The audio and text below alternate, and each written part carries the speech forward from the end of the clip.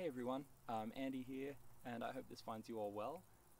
I've had some questions in regards to the kind of toolkit that's required to start carving spoons, and I wanted to kind of break it down into the most simple form, condensed form, and I think I've got it down to 4 tools that I think you'll really need to get started carving a spoon comfortably.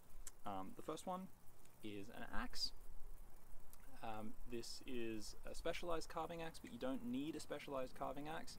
Any small hatchet, something with a flat grind is best, but if you're just getting started, whatever you can find, as long as it feels comfortable and it feels safe in the hand, that's honestly the most important thing.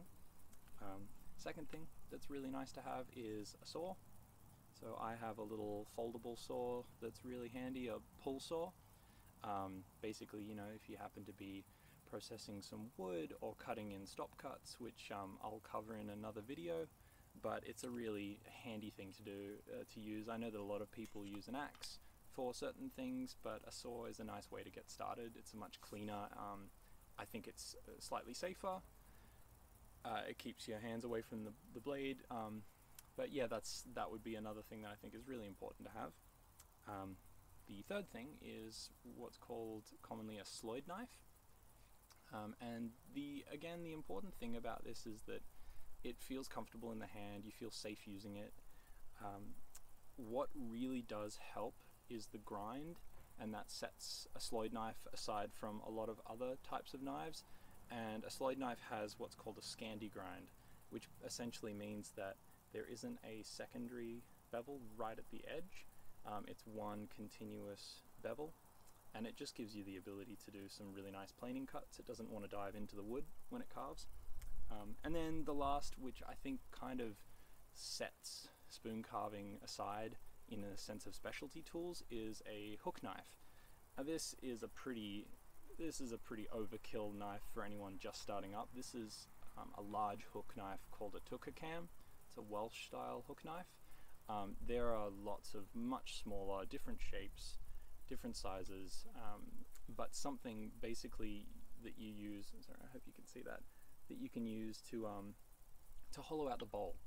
And that's, I've had a lot of people ask me, how do you get the curve in the bowl? And that's this knife specifically. So yeah, I think with those 4 tools, and again, you can pick up whatever you find just to get started. The hook knife can often be the one that's trickiest to find, but there are a bunch of retailers that do stock them, or specialty carpentry stores or small hardware stores. You can always jump online and just type in hook knife, and putting together a really affordable kit for carving spoons is it's really easy. It doesn't require a lot of dust, a lot of noise. It's a really meditative thing to do. But yeah, I'm looking forward to kind of sharing some more insight into the different tools that you can use. In a later video, I'm planning on doing a full breakdown of all of my tools, which is going to be quite a long video, and I'll talk about the different makers and different places that you can reach out to other makers to access these tools. But in the meantime, I hope this has given you a bit of an idea of what's needed, and yeah, I hope this finds you well. I also just wanted to mention thank you so much for being here. If you like what you see, consider subscribing and liking the videos. It really does make a difference. But yeah, thank you so much again.